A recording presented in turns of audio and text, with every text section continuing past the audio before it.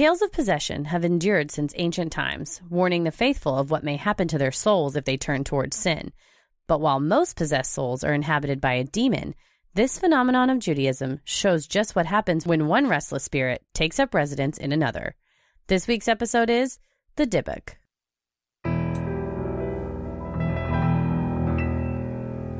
A bump in the night, your heart fills with dread. Probably a murderer who wants you dead. It could be a ghost, a demon, or worse. Perhaps you're the victim of a witch's curse. It's hopeless, you're doomed. You'd call a priest if you could. You'd rather just listen to Sinisterhood.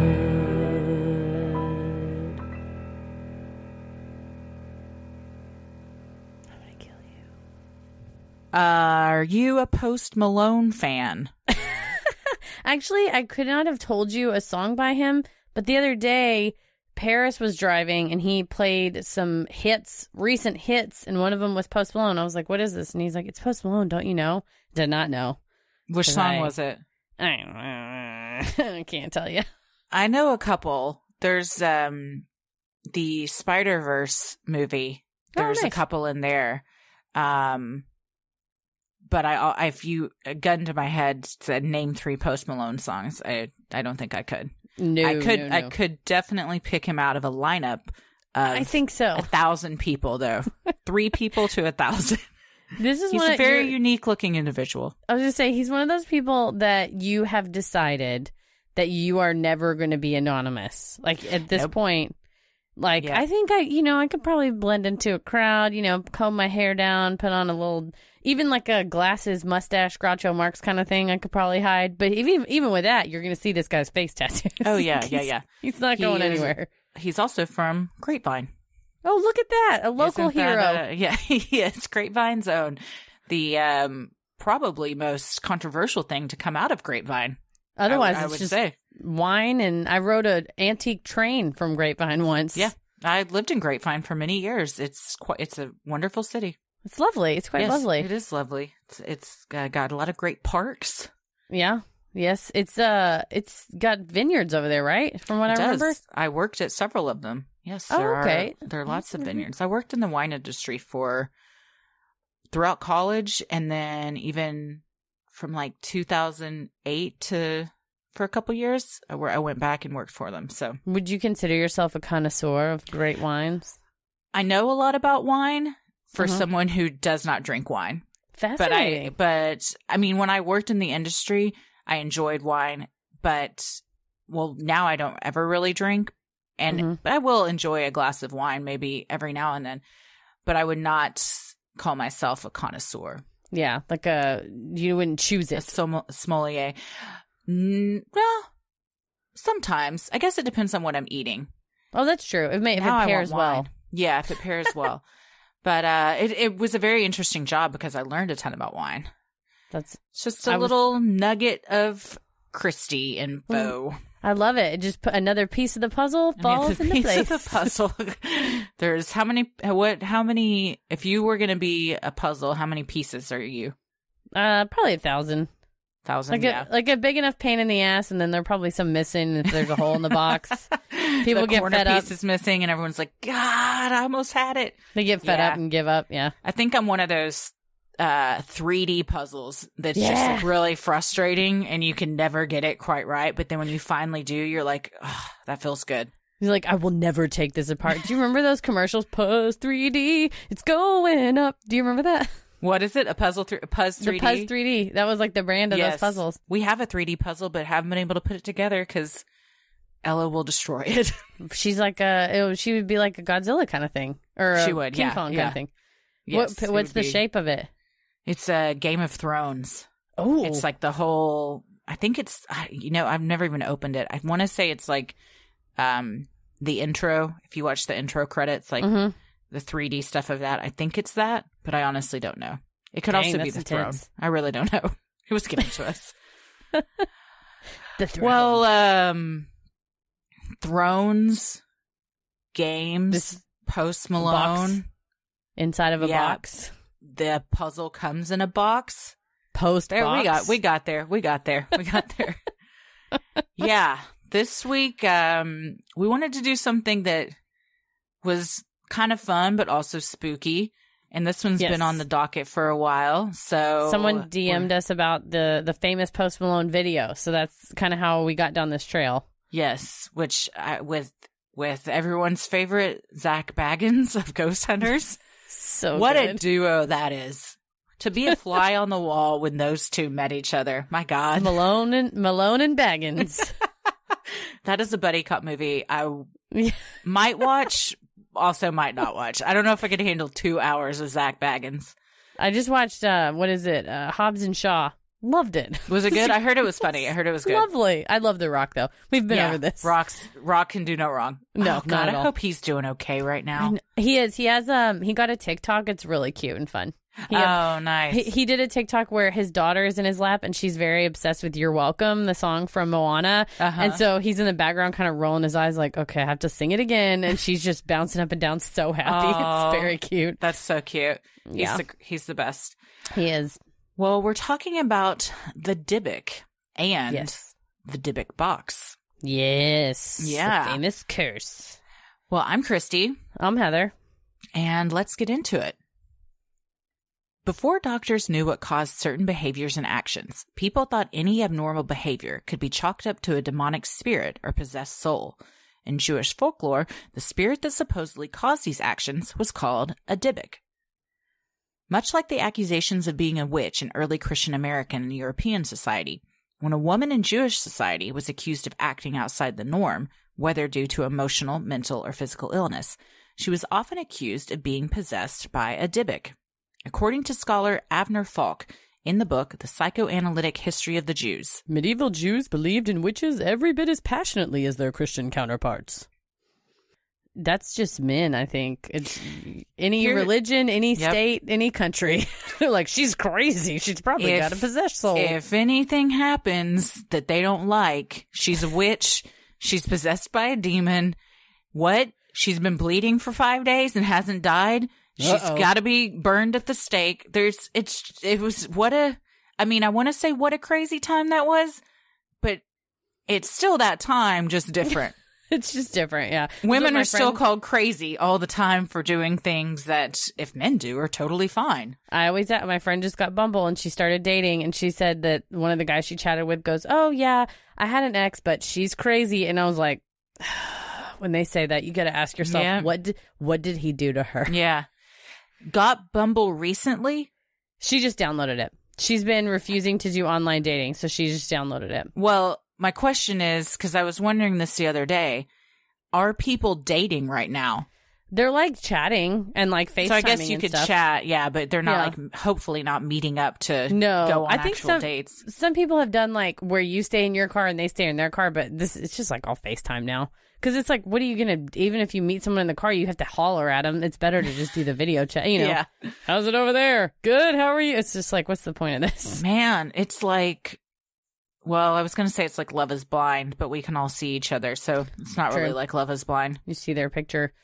But they did say on NPR that it's accelerating relationships. So people that were early in their relationships, it's like making them feel like they're more in love or more together than they are. Oh, that's the Love Island conundrum. The conundrum. And the opposite, though, they're saying that people that maybe wouldn't have necessarily gotten divorced for like years are now like ready to file.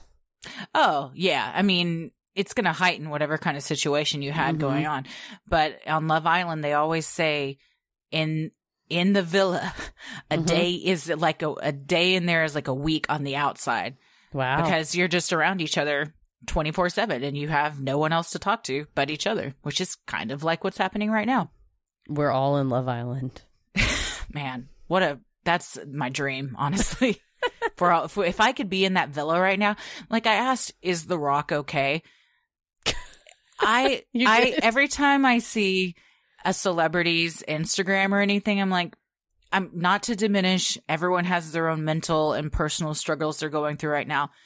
But to have just a beautiful acres and acres of landscaped lawn and pools and tennis courts, I'm like, it's probably easier to deal with this if you're living in a resort. Yeah. I mean, you and I saw pictures of Oprah's house when we saw her live. Oh my God. I would never have to leave. Like, it's huge. No. There are acres. There's like a rainforest on site. There's like a beach. There's a porch. There's like a hangout zone. I mean, it's like, you'd be fine. Like, Ellen was like, we're all trapped. And I was like, go fuck yourself a little bit, because you're not really, you're trapped in your several $1 million home in Beverly Hills. Well, sounds hard for you. Sounds rough for you. It's like, no, I have friends that are trapped in New York in like a 500 square foot apartment with a spouse. Not a backyard. Yes. Not even a balcony. No, there's been people taking pictures of others on their roofs because it's like the only open space. You got to get outside, especially if you're in New York. Like, you can't just take a nice stroll somewhere. So unless you have your own confined space to go in, God, that would suck. Yeah. Well, according to Jewish folklore, a Dybbuk is the disembodied soul of a dead person that clings to the soul of a living person. Supposedly, the Dybbuk cannot cross over to the other side and leave the host body until it has accomplished its goal. According to the Jewish Chronicle, the other side, or Sitra Achra, is the domain of evil, where demons have free reign. In Hebrew, the verb for adhere or cling, as one does to God, mirrors the word for Dybbuk. The faithful are supposed to cling to God, and when they don't, the mirror image is that their soul is inhabited by a Dybbuk. The word Dybbuk is a shortened form of a Hebrew phrase meaning a cleavage of an evil spirit. That's spooky. I don't want anything clinging to me physically or spiritually. Yes, you don't like people touching you, really. Correct. That is true. Demon or not. You don't or not. Externally or internally, I do not want to be touched. That's true. I don't want to be clung to. Although Dybbuks can possess both men and women, according to the Jewish Chronicle, they most often targeted women, penetrating their bodies in a sexual fashion and illustrating the doctrine of opposites. Living versus dead, good versus evil, man versus woman. See, again, why does it have to be a sexual thing? Why do I got to get injected? Well, and then when we get to how these get out of the body, it's very... yeah. To think of how it's getting into the body and then how it comes out is mind-boggling. Little clickbait teaser for you. It's not what you would expect. No, it's not. Early mentions of the Dybbuk date back to the 16th century. In 1602, the spirit of a dead sinner, on the run from persecution, avoided being sent to the other side by inhabiting the body of an otherwise moral young man. The Dybbuk then caused the possessed man to turn his back on his prior good ways and begin acting immorally. It wasn't until S. Ainski's play, The Dybbuk, premiered in Warsaw, Poland in 1920, that the spirit got more mainstream attention. Although religious texts had previously written about possession by a demon, the Dybbuk was the first example of possession by the disembodied spirit of another person. The plot of this play was that a young lady was like falling in love with the guy. He passed away, so she had to get another suitor. But then the spirit of her former suitor took up residence in her body, and they had to like perform a ritual to get it out of her. And then she ends up dying too. And then this is a play from the 1920s, so spoiler alert. And then they go off into the new realm together. But it was in the end, it worked out for them then. I guess, you know what? Eternal love. Except for the guy that was like very ready to marry her and is like, why are you acting weird? Oh, God, and now you're dead. That did not go well for him. But this play is very important in Jewish literature and theater from the 1920s on. And it's been redone as like movies. They've redone it as musicals, as operas. So it's a story that gets told and retold throughout. And it was kind of the first, I guess... mainstream attention of the Dybbuk. That's true. In the book, Tree of Souls, The Mythology of Judaism, Howard Schwartz includes an account of Dybbuk possession. The Dybbuk spirit itself was that of a man whose bad behavior in life had caused his spirit to be unable to cross over. In life, he broke up a marriage and fathered a child with another man's wife. The man then died in a shipwreck before he was able to confess his sins and absolve himself. After his burial, when all the funeral goers had left, an angel came and opened his casket with a fiery rod, then took him to a place called Gehenna, a destination for the wicked. However, the man was refused entry and was instead condemned to be dragged around earth in chains, tortured by 3 angels, until the death of the child he fathered with the married woman. That's I wonder if it was Charlie's Angels. Yeah, sure. There's 3 of them. There's 3 of them. You don't know. And it sucks for him that he has to then wish for the death of his own child so he can be free. That's a Sophie's choice situation right there. Yeah. Yeah, Gehenna is what Christians know as hell. They're kind of synonymous in that way. There's also, I think it's Slipknot has a song called Gehenna. Yeah, found all this out on YouTube today. Were you a big Slipknot fan back in the day? No, I was not. I cannot say I was a Slipknot fan. Don't think I could name one song apart from the one I just named. I could pick one of them out of the lineup. Didn't they wear masks? I may be wrong. I thought they wore spooky masks. Gwar? Oh, Gwar? They dress up in costumes. Yeah, that was crazy. I'm kidding. I know it wasn't Gwar. I think Tommy would know. I think Tommy he was probably into Slipknot at one point. Mm-hmm. I don't know if they wore masks. That wasn't, believe it or not, I was not a big Slipknot head. Not back in the day? What was your high school go-to song? Like high school go-to bands? Oh, man. I was just thinking about this the other day. Because I think I was at the grocery store and some like 90s pop came on. I was like, oh, this song was a jam back in the day. I want to say it was, oh crap. What is it? If you're gone, baby, it's time to come home. Oh, yes. I know the song. Who's that? Matchbox 20? Matchbox 20. Matchbox 20. An album came out when I was a junior that was so good. And every time I hear that album, it takes me back there. I was also embarrassingly big into Dave Matthews Band. Oh, which man. is so douchey. But back then, it was like the band to be into. I've seen Dave Matthews maybe more than any other band I've seen in my life. No way. Oh, dude, I saw them so many times in high school. I saw them like 4 or 5 times in high school. Them and Bob Schneider, because he's from Texas and he used to play every freaking weekend somewhere. To see him, yeah. Yeah, also a douchey band, a douchey singer to be into. But, yeah, I also, I was very big into like musical theater. So I liked all that stuff a lot too. Same. I was a theater kid in high school. Same. What about you? I love John Mayer, and people were like, oh, John Mayer's nothing more than a new Dave Matthews. And I was like, well, now I have to listen to Dave Matthews Band. So I went to CD Warehouse, got some old CDs, and got very into Dave Matthews Band. Yeah. I was like, cool, you guys. I like Under the Table and Dreaming. Under the Table and Dreaming was a great album. Gray Street, I was like, this song is like my soul. That one was later. Yes. That one was a later one. Yeah. Under the Table and Dreaming. And, I can see the cover of the album in my head. It's like a flower and half of it's blue and half of Crash. it's white. Is that what it was? Was that Crash? That's the Crash Into Me is on that album. I think the album's called Crash. Okay. Yeah, that one was great. But if I heard a Dave Matthews song, I'm immediately back junior year of high school. I love it when he goes, down. I mean, it's just, it gets great. Yeah. Ants Marching, great song. So good. And I was thinking about this the other day because I was driving around. I'm like, I should put on some Dave Matthews right now. Hell yeah. But I didn't because it was a whole thing. I got a new phone relax. And I don't have Bluetooth in my car. And it's a whole thing that I can't because I don't have a headphone jack on my phone now. Oh, no. It's a whole thing. It's a whole thing. I'm going to have to get a new car. Just kidding. I'm getting an adapter to work. But I really do need a new car. But who can get a new car right now? No, you can't. Unless you go to Carvana and get out of the car machine. That's what they just send it to you? Yeah. Well, the man reasoned his only means of escaping this torture was to possess the body of a living soul. He first tried possessing a rabbi, but was flung out by a flock of impure spirits that the rabbi invoked to drive out the Dybbuk.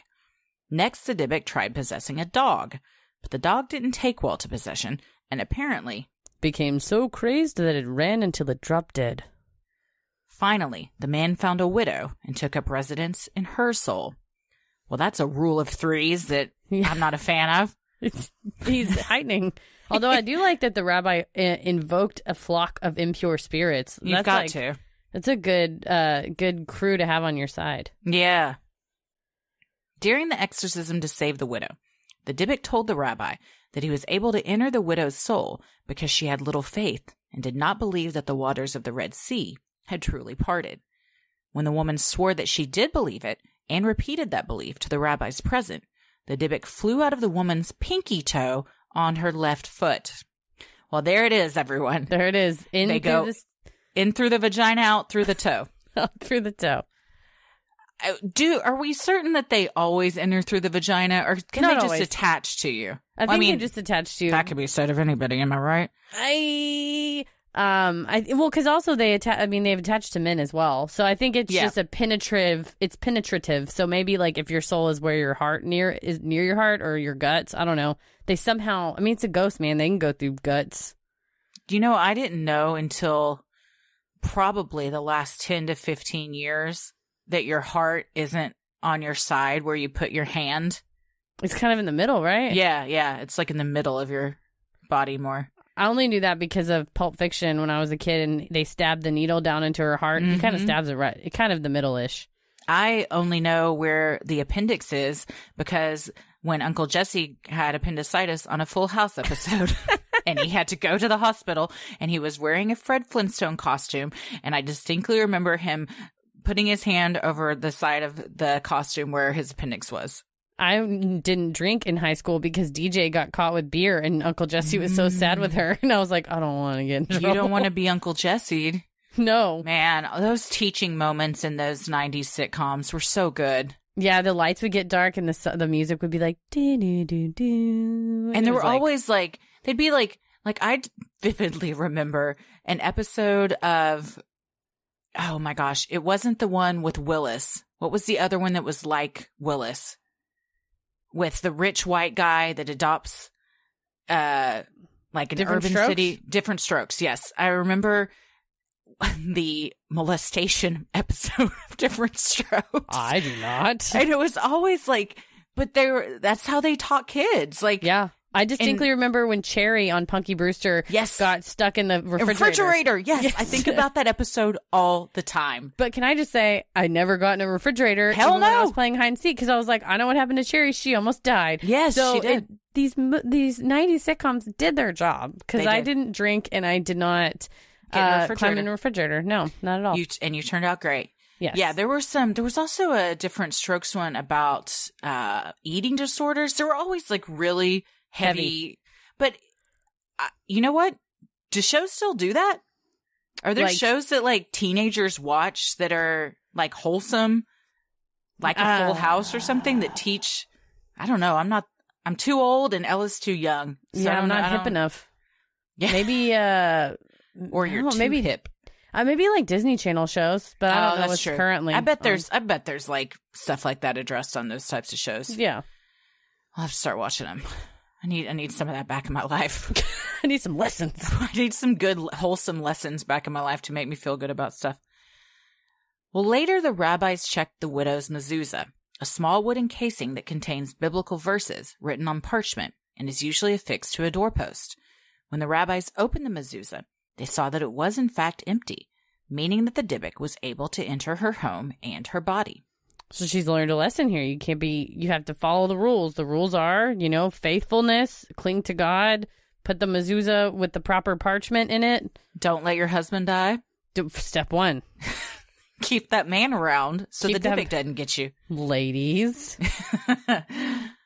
Much like a demonic possession in Christianity, to rid a possessed person of a Dybbuk in Judaism, holy leaders must perform a ritual.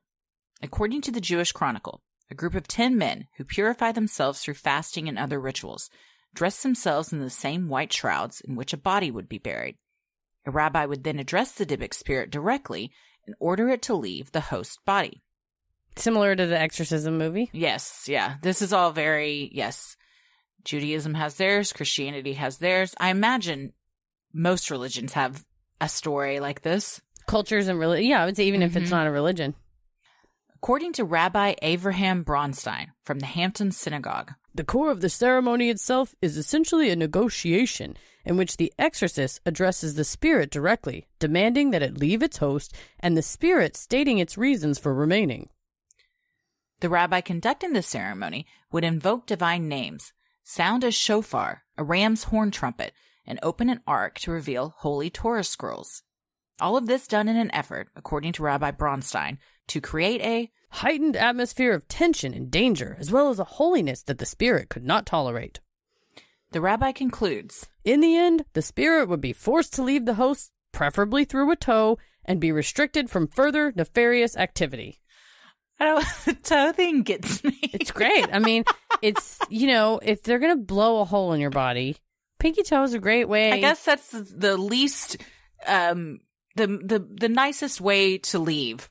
It's least thing that can be affected. And it's far away from important stuff like your head and your heart and your butt even. I mean, it's close-ish, but... And if you you don't really need your pinky toe. So if something were to happen to it, it's not like you can't walk anymore. Your whole life is going to be upended. Your balance is going to be all off if your pinky toe gets cut off by a street sweeper.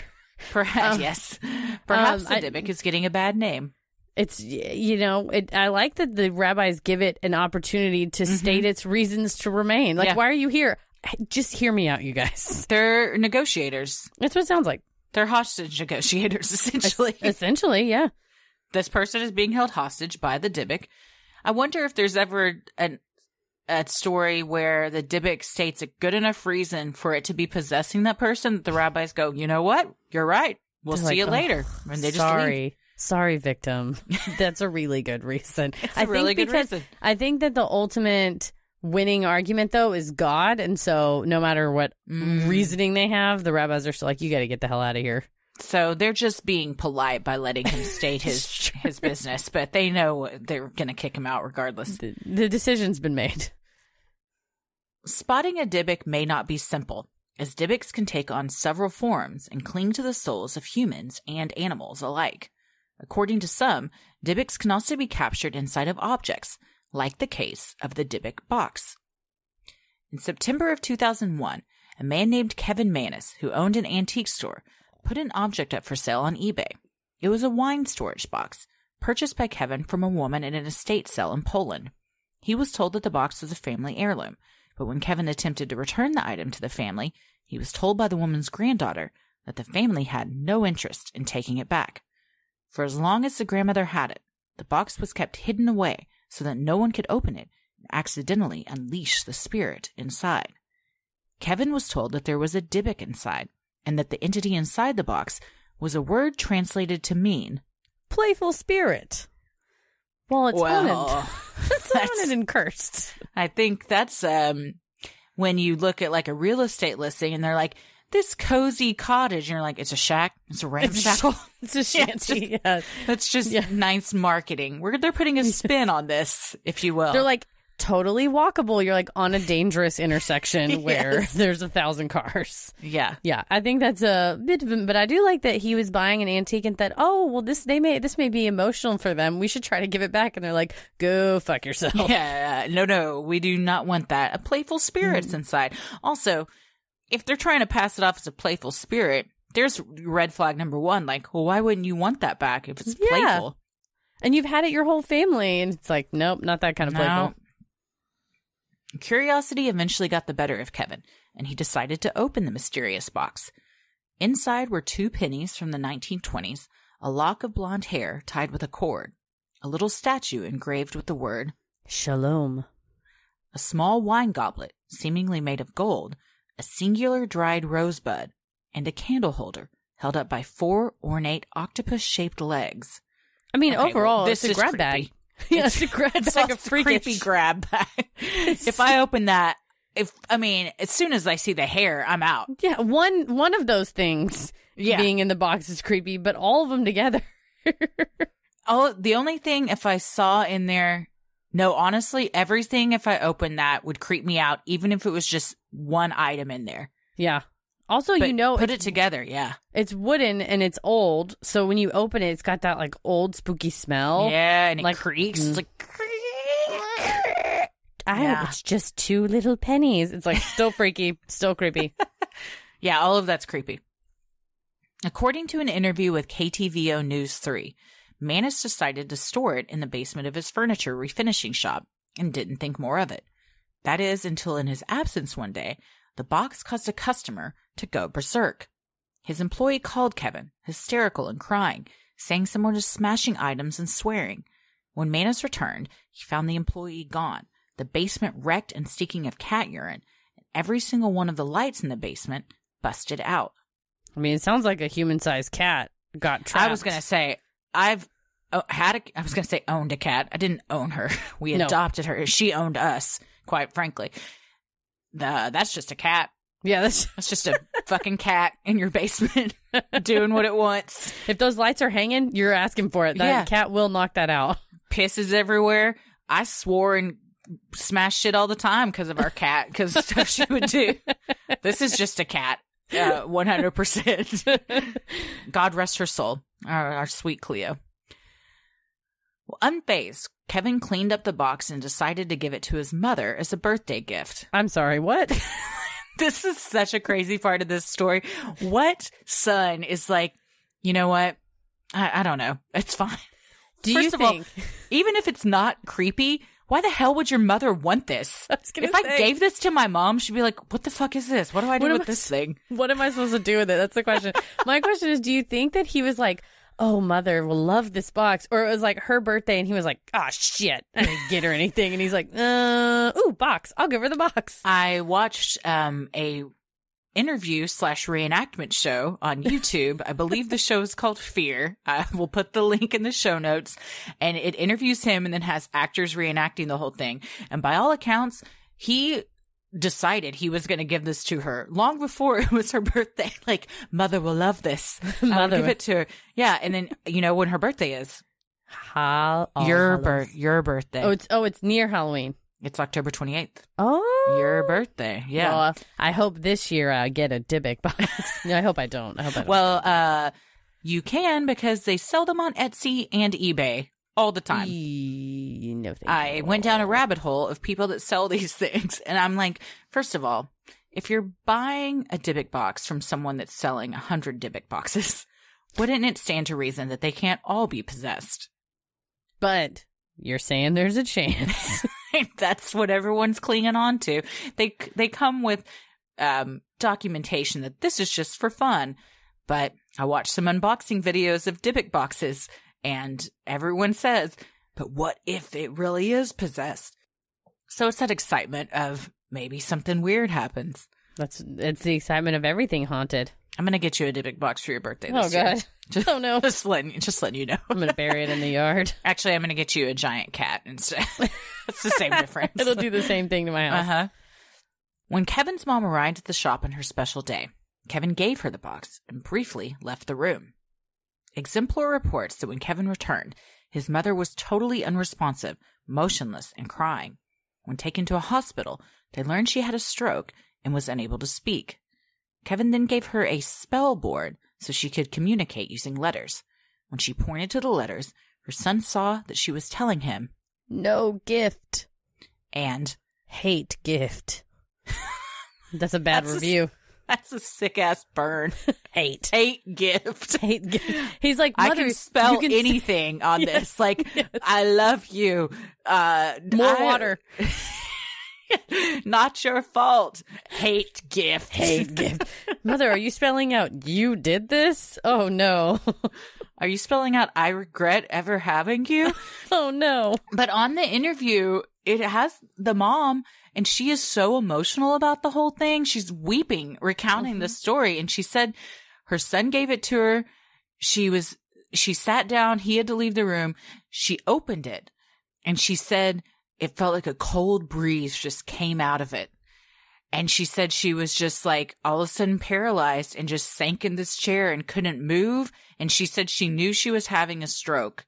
That's so scary. One of the employees, walked by her at that time and was like, oh my gosh, Mrs. Manis, and ran to get her son. And she said she was just thinking, am I going to die before my son gets back so I can see him one last time? So she was well aware she was having a stroke, but she couldn't move or speak or anything, which is a total nightmare. It's so scary. But she said she just felt drawn to, she said she felt like the box was looking back at her.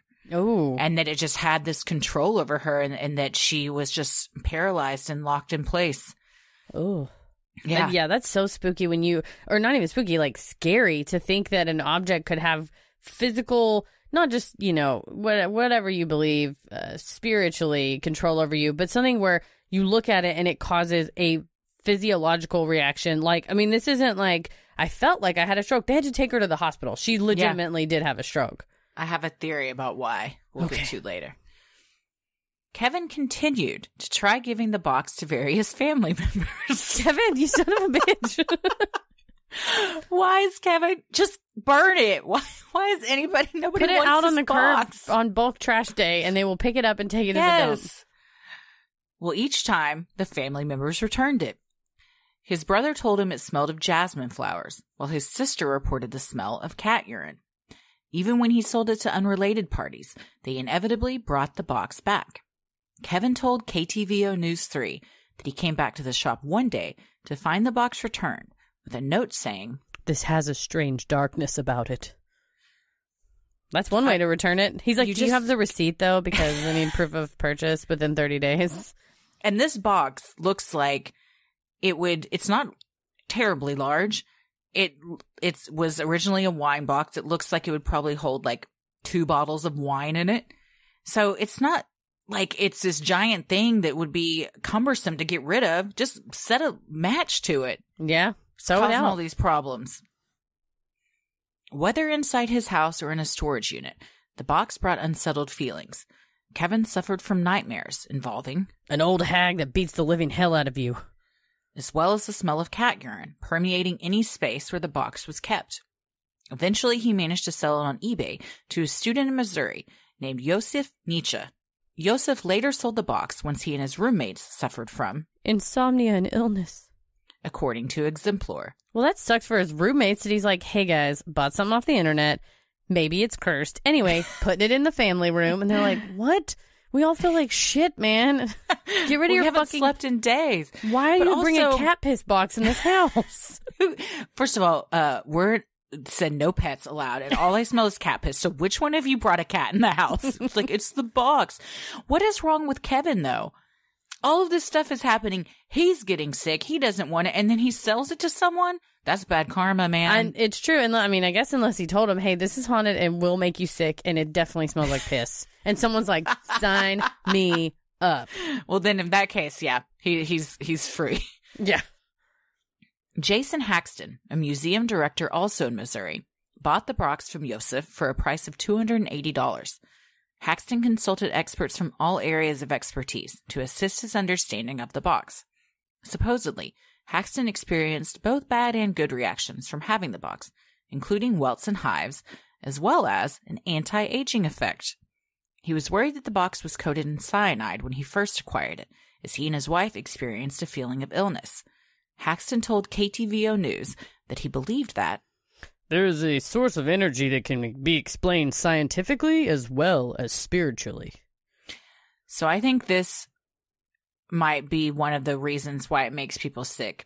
I think maybe it was coated in some kind of chemical and yes, like cyanide, or because cyanide has a sweet smell to it, which like jasmine flowers, or a cat just pissed all over it, and that is enough to make anyone nauseous and sick.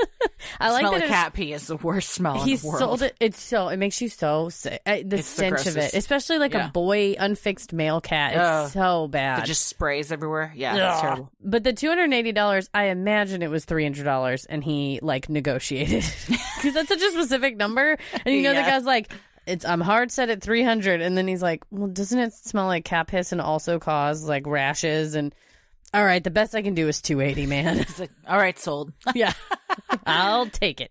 I'd be giving that thing away. That's what I'm saying, for $200. He was giving it away, and everybody just kept returning it. And I guess he paid, because it says he sold it to Yosef, so Yosef had to pay some amount for it. So I guess he was trying to recoup his costs. Maybe. I think you just bite the bullet on that one. Yeah, I was gonna say, dump it in the ocean. As my mom said, my grandma would be like, if you go, I have a headache, and she'd go, do you want some Tylenol? And if you said no, she'd be like, well, I guess you don't have that bad of a headache. Yeah. So it's like, man, the box made me an insomniac and made me sick, but I didn't just give it away. I waited to sell it. It's like, I guess it didn't make you that sick. Exactly. You would have just gave it out. Yeah. Well, Haxton finally sold the box after he couldn't contain its powers. For a time, he kept it inside another specially carved box, lined with 24-karat gold. He then buried the box in a military-grade container on his property, but later reasoned someone with more expertise should own the box. Haxton then sold the box to Zach Baggins, host of TV's Ghost Adventures, who wanted to showcase the box in his museum of haunted items in Las Vegas. I feel like when Zach Baggins walks onto the scene, it's just like Limp Bizkit starts playing. Yes. Decked out in... You know who starts playing is Slipknot. Yes, that's true. Zach Baggins could tell us every single one of Slipknot's albums beginning to end. The entire B-side. catalog. Let me tell you the B-side of this album. It's extra good. Yes. Oh, man. He could also sell you 1,000 Affliction t-shirts if you so desired. I got a van full of them in the back. They're still new in box because I got them from the printer in the boxes. I was going to go through them all in the next month, but I could sell a couple. The Haunted Museum in Las Vegas contains items that Zach claims are haunted, including a doll called Peggy that has caused people who look at her to have heart attacks. There are paintings by serial killer John Wayne Gacy, as well as a room of celebrity deaths that include artifacts such as a chair in which Michael Jackson died. Some find the museum fun, while other reviewers call the museum simply one gimmick after another, explaining that the experience is uncomfortable and offensive in many ways. However, that doesn't stop visitors from heading to the museum to see the Dybbuk Box. This isn't up my alley. No. I don't like murderabilia or anything like that. I find it tacky. Yeah, and that's what they said in the celebrity death room. There's like the Polaroid that the cop shot of Chris Farley whenever they found his body and stuff like that, where I'm like, it's like, yes, they're celebrities, but it's like, that's a human being. That was someone's friend, family member, loved one, and it's just kind of shitty to exploit it. In the worst moment of their life, which turned to then death. And you're exploiting it for morbid curiosity and financial gain. 100%. And it's just sad. And like Michael Jackson, he was a sad person who was addicted to drugs. Like, that's a sad way to die. He has, there's problematic things about Michael Jackson's life. He was also a child molester. He was a child molester. But it's like the human dignity of death, you know? Yeah. Yeah, I agree. And also they said that that review, which we'll post the links, if you were like curious about the museum but don't want to like go and like patronize it, says that they have little people dressed in like carnival outfits. No. And it's exploitive. It's kind of like the old fashioned freak show, and it's just like uncomfortable and kind of, like you said, kind of like tacky. Yeah. That stuff makes me super uncomfortable. Yeah. The box is kept in a glass container so that no one can touch it.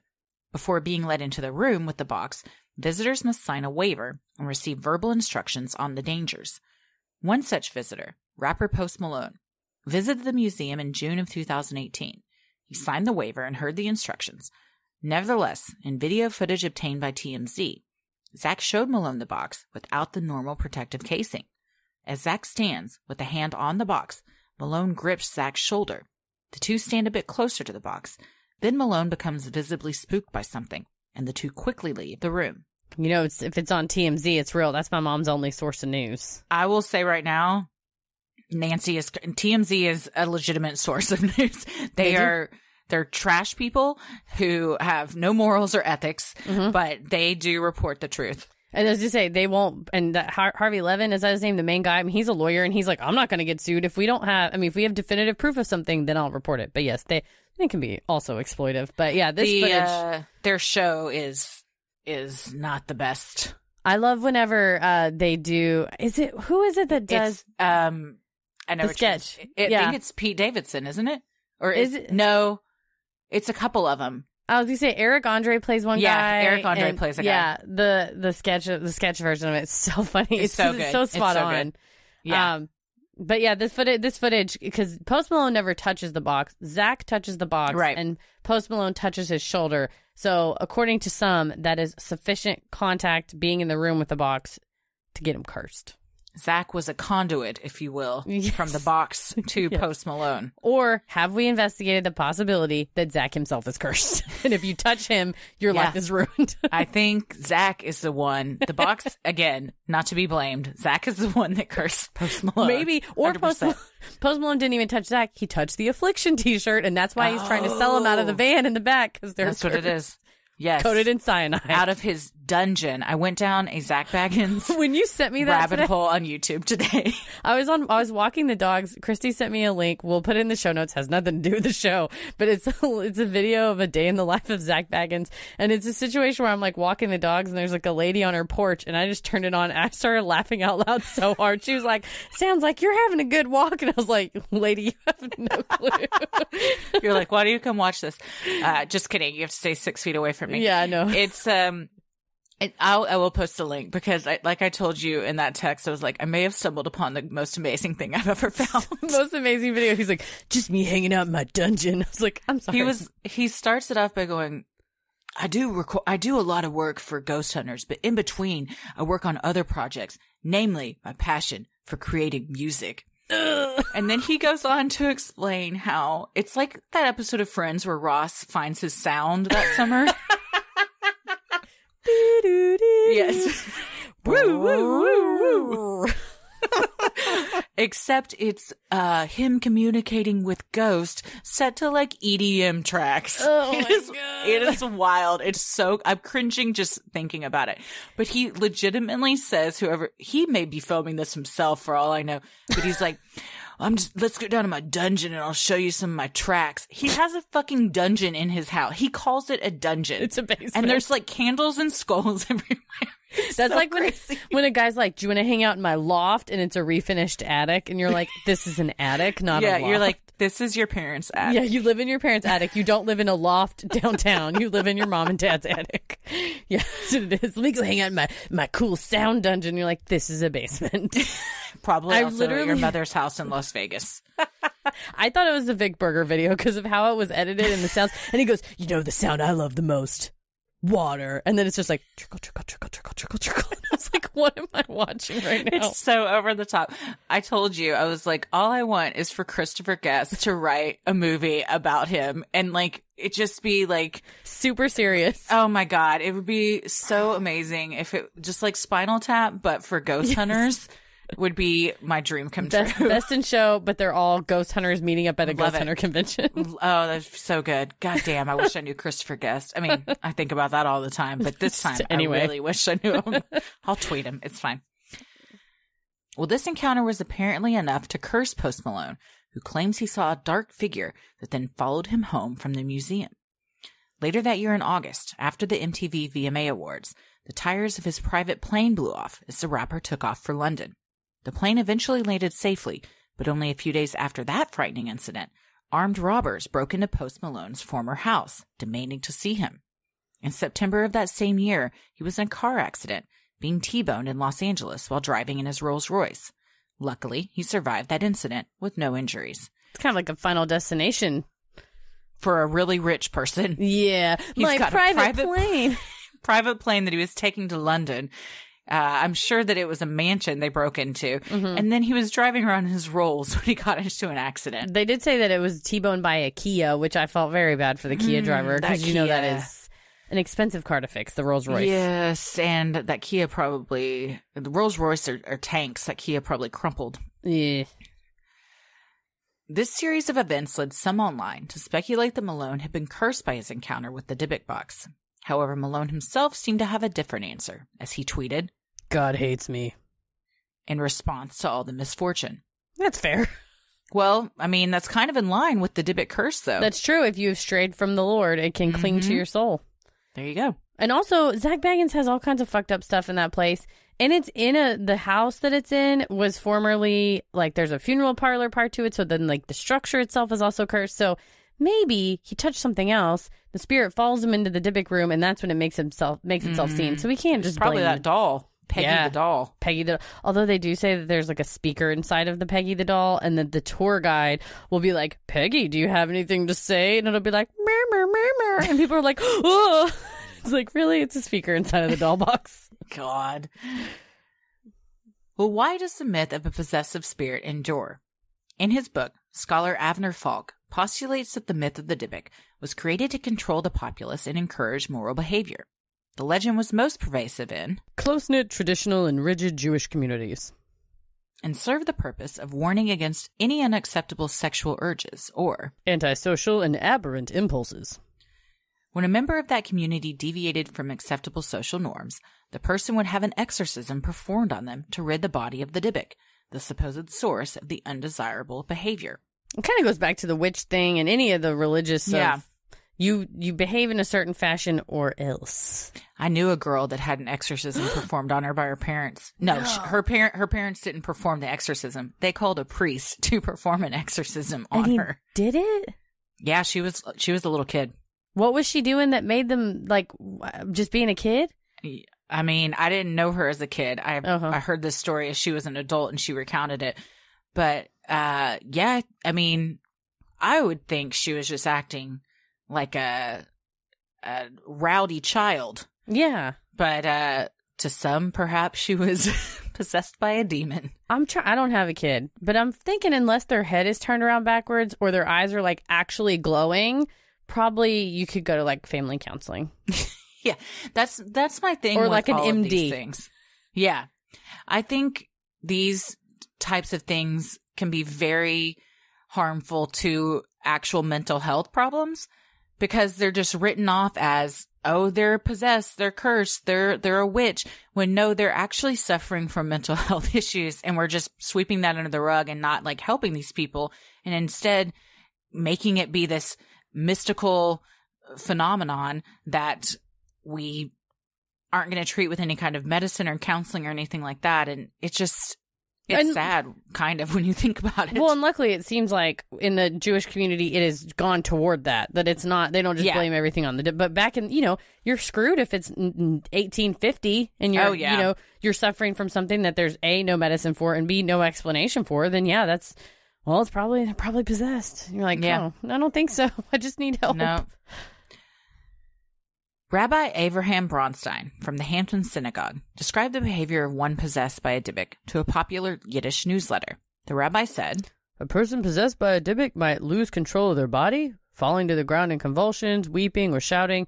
Sometimes they would act rebelliously, refusing to participate in normal communion or congregational life. Famously, many possessions featured the demon speaking through the host body in a strange voice and even describing faraway events or community secrets that the host himself could not have known." However, Falk writes in his book, the people who believed themselves to be possessed by a Dybbuk and who were treated as such by their families were in fact actually severely hysterical, borderline, or otherwise emotionally disturbed people.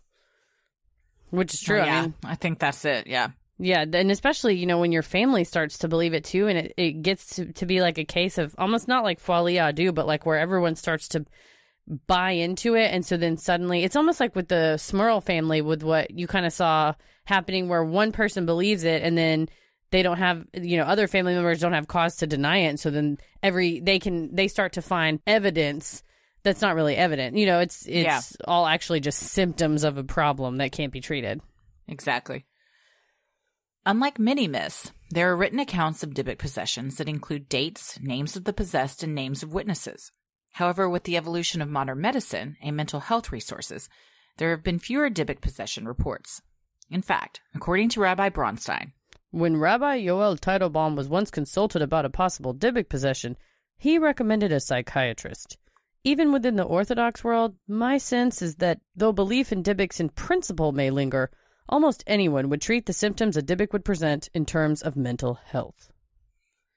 Well, good for Rabbi Yoel Teitelbaum. Yeah, for sure. I mean, no, it's one of those where you're practicing for, your religious beliefs, but also incorporating scientific, medical, mental health, things like that, and it to be truly a holistic leader, a community leader. Yes, which is absolutely critical in any religion. Mm-hmm. When asked what one should do if they suspect themselves or a loved one is possessed by a Dybbuk, Rabbi Bronstein instructed them to call a reputable mental health professional. Though if you are convinced that the situation is more supernatural, Rabbi David Batri, head of the Hashalom Yeshiva in Israel, is the only living person today who claims to have successfully exorcised a Dybbuk. Well, I'd like to interview him. No, seriously, to know what it was like and, how I'm sure now, with the modern mental health, what's the word I'm looking for? Like the advances, you would rule all of that out first and then be like, no, this really is a spiritual problem. I mean, there's priests that 100% believe in exorcisms, and that people, Christians can be possessed, and that they've cured them of that. So, you know, who am I to say what's right and what's wrong? Oh, no, for sure. I mean, as long as somebody's getting the help they need, whether it is mental health help or an exorcism. Yes. And you know what?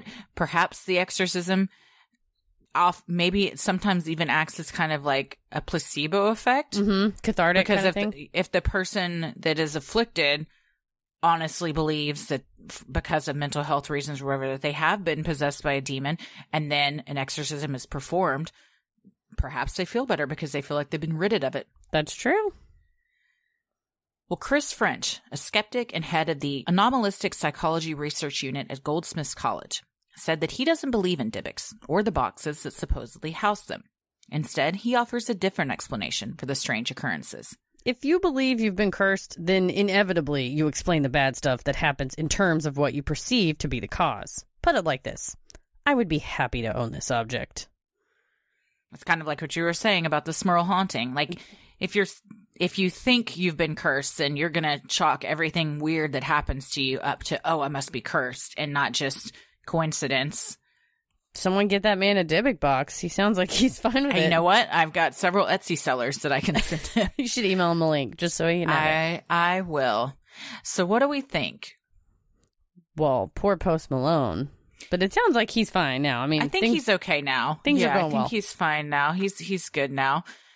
Yeah. Do you think it was just a string of bad luck, or did Zach Baggins have something to do with this? I think Zach Baggins cursed him somehow. No, I mean, it's one of those like, I don't know enough. It's one of those where I don't know enough about the spiritual world to be able to say what is or isn't going on in a place like the Haunted Museum. When you gather things, which I do believe humans give off an energy, and sure, good or bad, positive or negative, that like when you gather such a grand amount of negative things in a place where it's disrespectful of people's deaths, there's murderabilia, John Wayne Gacy's paintings, things like that, that there's such bad vibes going on in there that if you're not careful and you're bumping into stuff and going around touching it, then I think something could follow you home, or some kind of bad or negative energy could follow you back. Or is there such a thing as coincidence? Yeah. I mean, he visited in June. The first bad thing happened in August. Who knows if bad things happened in between there that were like smaller and got worse, or it just so happened that he went with a cut rate private jet company and he should have spent a little more. But I think overall, the whole concept of the Dybbuk is, I mean, who's to say, is demonic possessions real? Are, you know, curses real? Things like that. In this situation, the Jewish community has kept way better records than any other type, because I think the Catholic Church with the exorcisms try to kind of hide stuff, whereas there are records that say this person, first name, last name, date of birth, was possessed by a Dybbuk. These were the people that were there, that were in the 10 men that were at the ceremony. Here's the rabbi that performed it, the date, the time, what happened. So there's a lot more records of this happening. So does that mean maybe it's more realistic? And the demonic possessions have just been covered up by the Catholic Church? Or they're just better dictators and not dictators, note takers. Yes. Or they're just better note takers. Yes, they're better note takers and keeping records. And hopefully, I'm glad that in this, you know, in Judaism, they have now, you know, turned towards mental health treatment in conjunction with spiritual treatment. And then it seems like, you know, the Catholic Church is pretty much like, we don't have any possessions. What are you talking about? But there are fringe Christianity groups, too, that Paris dated a girl that he goes, yeah, we had to break up because she kept trying to take me to church. And I went to church with her and it was fine. And then they performed an exorcism and I was like, yeah, this is weird. I'm not going to go to church anymore. That's a boner killer. It was some like fringe little small town, rural, super conservative church that, again, there's no records of that being kept. And was that girl suffering from some mental health and was just being mistreated, you know, by some ignorant people? So I don't know. I think that there's definitely spiritual clinger honors, whether it's a demon or another spirit, and definitely bad energy if Post Malone was going around fondling stuff in the museum. Yeah, I totally agree about the bad energy. And when you get all of those things into one area, I imagine you walk in and it's just this feeling of like heaviness and dread. Post Malone never came out and said, I think I've been cursed. The internet kind of put this together because that TMZ released that video. And so media kind of pushed this agenda like, oh, this is probably what happened, to just be salacious or whatever. So does Post Malone think he was possessed? No, he thinks God hates him. He thinks God hates him. Also, yeah. from Zach Baggins' perspective, a person who's marginally famous like Zach Baggins being in a TMZ video with somebody who's a superstar famous like Post Malone is real good. I mean, Yes. he's when it says TMZ and obtained the security footage, who do you think emailed it to him? Like 100% it was Zach Baggins sent that to them. Yes, definitely. From his dungeon. That's what his instead of from my iPhone, all of his emails just say sent from my dungeon. Please excuse I would any love to get an typos. email from Please excuse me typos. My ghost secretary is typing this out. Sent from my dungeon. I'm going to change my signature to say that. 100%. 100%. I'm going to change the Sinisterhood Gmail to Yes, say let's do sent it. from our dungeon. We're going to do that. 100%. Oh. That's good. We love providing Sinisterhood to you at no cost. So if you like what you hear, consider supporting the show by donating to our Patreon. We are a small operation, creating the show for you by researching, writing, recording, and producing it ourselves. Any amount is sincerely appreciated and helps offset the cost of making and hosting the show. As a thank you, you'll get some sweet perks like a Sinisterhood sticker, membership to our exclusive Patreon Facebook group for those in the Ruling the Airwaves tier, a special shout-out on the show, a monthly bonus minisode, and a Patreon-exclusive video and audio content like our weekly mix bags where we share 3 of our favorite things of the week. For more details on specific membership tiers, visit Sinisterhood.com and click on Patreon in the top right corner to join today. And make sure you stick around after our sign-offs to hear your shout-out. So many of you have been tagging us in pictures of you sporting your sweet Sinisterhood merch. Keep those pictures coming. If you want some cool Sinisterhood swag like t-shirts, mugs, totes, and even clothes for your kiddos, visit Sinisterhood.com and click on Shop in the top right corner. Including, we've gotten good reviews on our brand new Donna Laser and the Meat Warlock shirt with a special design by Day Off. Yes. And for the month of April, 100% of profits from merch sales will go to the World Health Organization COVID-19 Solidarity Response Fund. The best thing you can do to help us grow is like, review, and subscribe on Apple Podcasts or wherever you listen to your podcast. And please tell a friend who you think would like us to check us out. It means so much to us and really helps small podcasts like us get more exposure. You can follow us on Instagram and Twitter at SinisterhoodPod and like us on Facebook at Sinisterhood. Christy, where are you at on the computer? I'm on Instagram at Christy M. Wallace and on Twitter at Christy or GTFO. Heather? I'm on Instagram at Heather vs. the World and on Twitter at MCK vs. the World. As always, the devil rules the airwaves. Keep it creepy.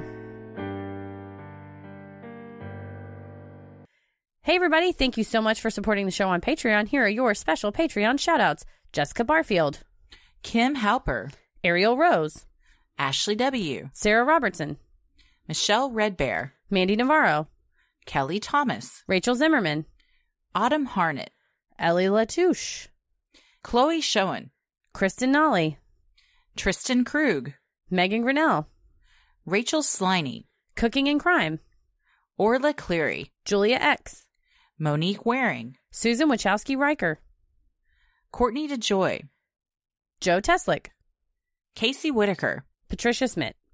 Thank you guys so much for supporting the show. We could not do this without you. We appreciate you so very much. Keep it creepy. Wahahaha. Sinister.